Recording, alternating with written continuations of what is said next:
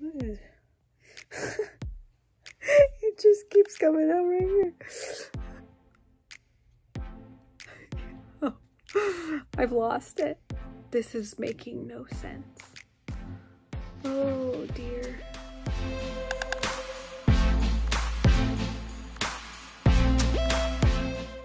Happy Wednesday, everyone. I take back everything I said yesterday about feeling comfortable about all of this. We're right back in that really great, challenging area of self-growth.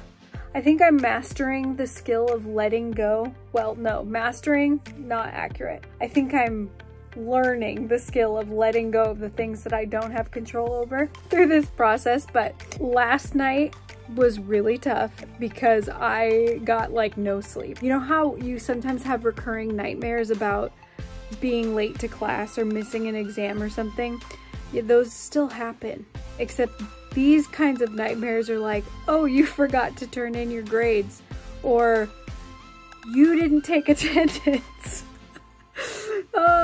Which is very apt right now. So I got very little sleep and I'm a little bit loopy right now, but I've been like dead tired, dead to the world for most of the day. It's definitely been a challenge. I'm learning. Things are being learned by me. I've lost it. Maybe this is why my early vlogs were like this. Maybe I was just really tired.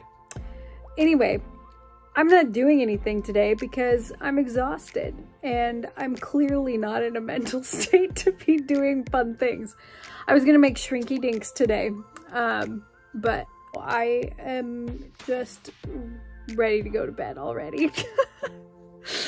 This is making no sense. Oh dear. Well, this whole vlog project started because I was trying to document my experience through this whole thing. So they're not all bound to be, creative, funny, uplifting videos, I guess. Sorry, my creativity is running thin today. I have spent many hours in front of a screen. Yeah, not a lot of creativity happening today in my brain. I'll give you one of the positive things about my day. Two things, actually. One, my advanced ensemble is working on some composition projects, and so today was the day that they were supposed to turn in their selected text for their upcoming compositions. And I was filled with such pride at the way that nearly every poem was clearly connected to the way that they're processing what they're going through right now. And I just, I'm a huge music nerd, so of course I'm just like bursting at the seams with pride that they can use music in the same way that I turn to music to process things. They're doing the same. So I'm really excited about that. That was a really cool moment for me today. Second thing is that today is World Wish Day, April 29th. Obviously right now it's a really, really tough time for Wish kids and Wish families. If you don't already know, my sister was a Wish kid.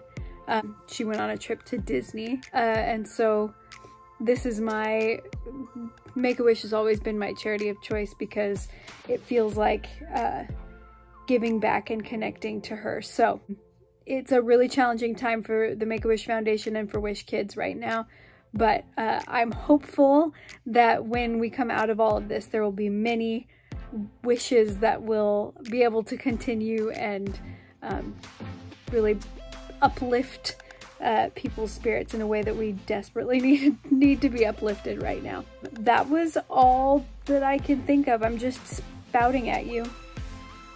Fun times. I think I'm gonna go watch some Jack Ryan. Yeah, that's all for today. That's all I've got for today. Clearly, I'm slowly going crazy. Yeah. Sorry, I went away for a bit. That's all for today. Don't forget to smile And hopefully I will be back to my creative self tomorrow. A little more sleep. That's my goal for today. I'll see you soon. Bye.